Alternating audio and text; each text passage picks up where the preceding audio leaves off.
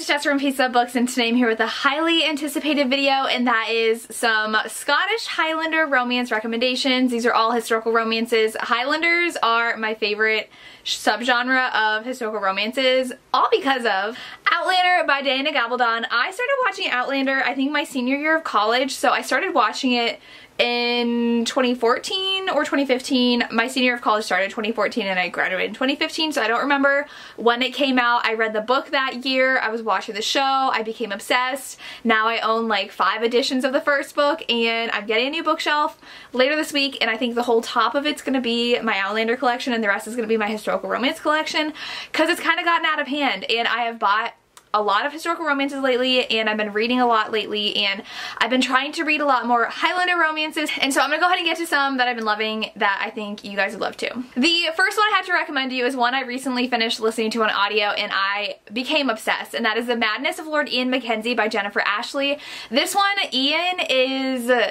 It's inferred that he's on the autism spectrum because he has a lot of qualities. He feels like he can't love anybody. He doesn't know how to read social situations. He has a really good mind for math and numbers, and he has a photographic memory. And so nobody knows what to do with him because this is the 1800s where they didn't really explain anything with actual science, and they just like pushed people in insane asylums so they didn't understand them. So Ian spends a lot of his time growing up in an insane asylum because his dad was awful to him, and something happened where he's like, fine, you're gonna go there, and he finally gets out, and so he is very scarred from his experience in this insane asylum. They kind of talk about that, but he ends up liking this woman who is actually, I think her name was Beth. She is a widow, and I loved how we have a widow character because she's kind of more free to do things, and like she can have a, not mistress, I never know what word to use, a lover, I guess, and she like is not going to be ruined by society as much as like if she were single, and she would. And so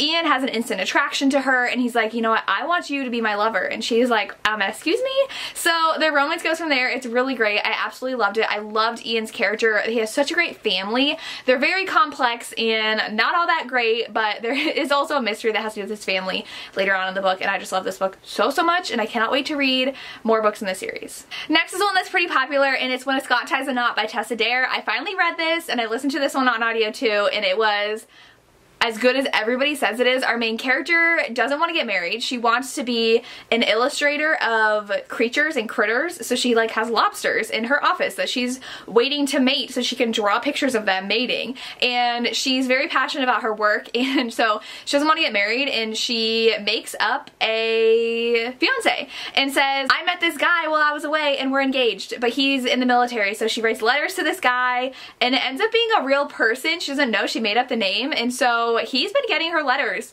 for the past like 5-6 years, and she had made up that he died last year. So he shows up and says, hey fiance, ready to get married? And she's like, oh my god. And she had inherited a Scottish castle to like raise her family in with him from a relative, and so she's living there and realizes that he's there to marry her, and so they have to get to know each other, and she doesn't know what to do because she doesn't want people to know she lied.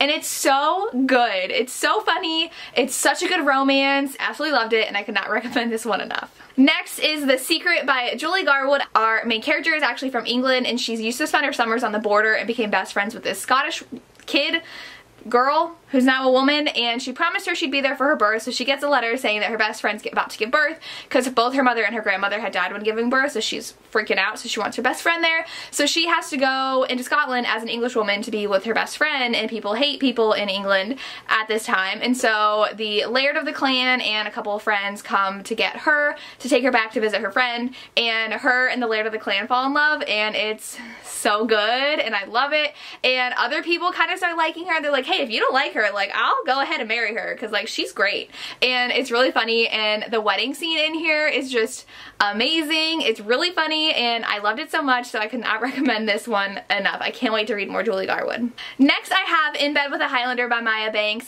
Our main character has come into a great fortune, so everybody's trying to marry her, and so she's kind of on the run so people don't force her into marriage, and she gets kidnapped, and she gets kidnapped with this little boy, and this little boy's like, don't worry, my uncle's gonna save us, and he does, and his uncle is the laird of this clan, and so she decides to marry him in order to protect her from people trying to marry her for her money, and they end up falling in love obviously after they're married, marriage of convenience, and she's so strong-headed and strong-willed, and she's like, I'm not gonna take this like docile wife kind of role in society. I'm gonna be doing stuff and you're gonna be listening to me.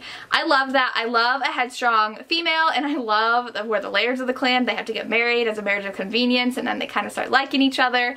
So I really love this one. Then I have two by the same author. I think this whole series has to do with Highlanders, but I've only read 3 of them. So we have The Highwayman by Kerrigan Byrne. Our main character was like in love when she was little, and something bad happens at the orphanage she's at, so the love of her life is sent away to this like work prison camp and dies. They did like have a wedding when they were little, so she takes his last name and pretends like she's married, and then the friend of her beloved from the past shows up and he ends up kind of taking her away, and there's a marriage of convenience in here, and he takes her to the Highlands and there's a romance, and he's a scarred hero.